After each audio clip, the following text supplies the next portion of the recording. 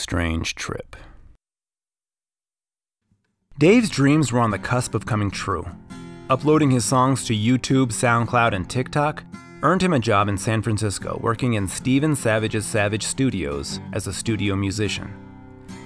That would open the door to connections, and maybe some actual studio time, instead of his makeshift studio, which consisted of his Scarlett 2i2 audio interface and his laptop crammed into his closet.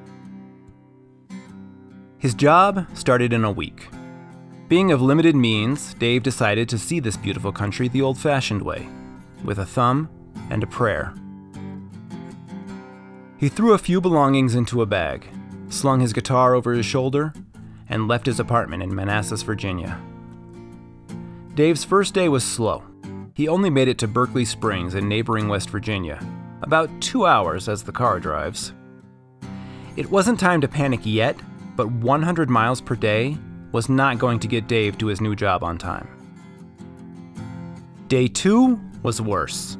He made it another 50 miles, where he slept at a bus stop in Bedford, Pennsylvania.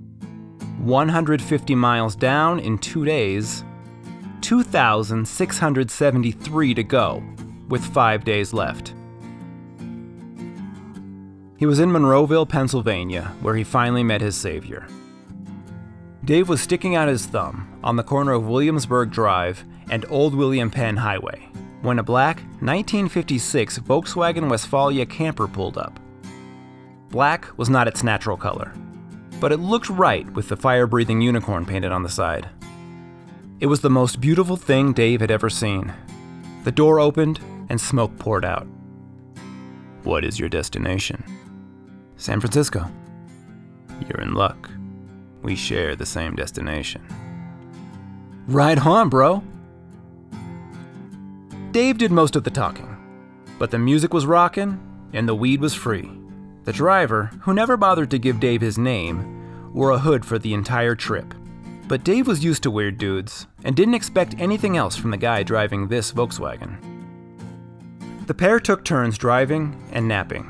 They freshened up in gas station bathrooms and refueled with gas station food and coffee, about half of which they purchased. Time flew by. In only 3 or 4 days, Dave wasn't sure. His phone died a day or 2 ago. They were there. He made it with at least a day to spare.